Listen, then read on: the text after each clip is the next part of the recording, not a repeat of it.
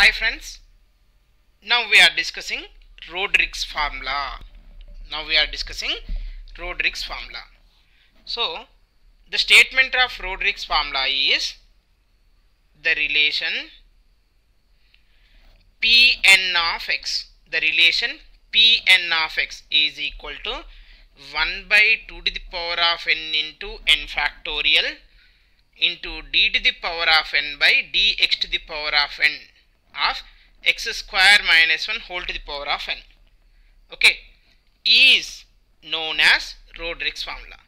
The Rodrigue's formula is, here we have the relation Pn of x is equal to 1 by 2 power n into n factorial into d to the power of n by dx to the power of n of x square minus 1 power n.